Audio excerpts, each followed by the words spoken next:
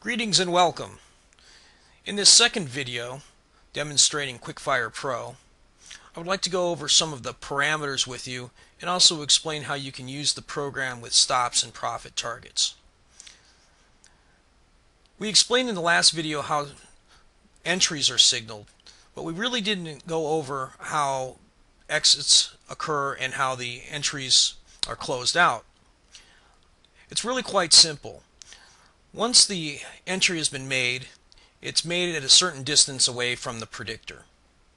Well, because we know that the price is going to attract back to the predictor at a certain point, we exit the trade as soon as the price equals or crosses the predicted value. The predictor is designated by a zero line in this case. So going back to our marker, we see that this yellow line is actually the zero line and effectively is the predictor in comparison to the difference between the price and the predicted value. The difference between the price and the predicted value again is the error, which is signified by this blue line. So the yellow line corresponds to the predicted value. We just normalize it, so that is why the line has a value of 0. Now if we want to add stops, which we do have in this particular system, it's a simple matter. We just pull up our strategy inputs. We'll format this strategy here.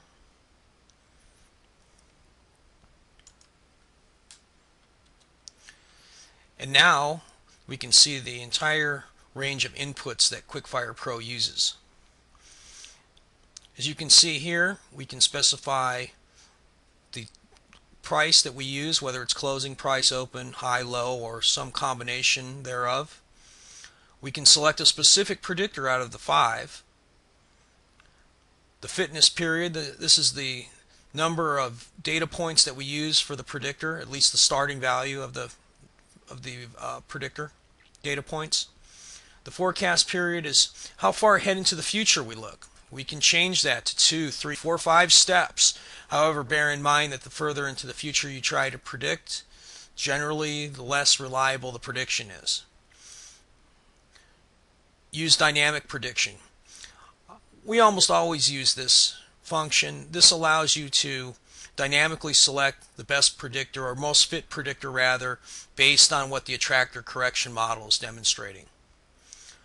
Use round. This just rounds off to the nearest tick. Use market orders.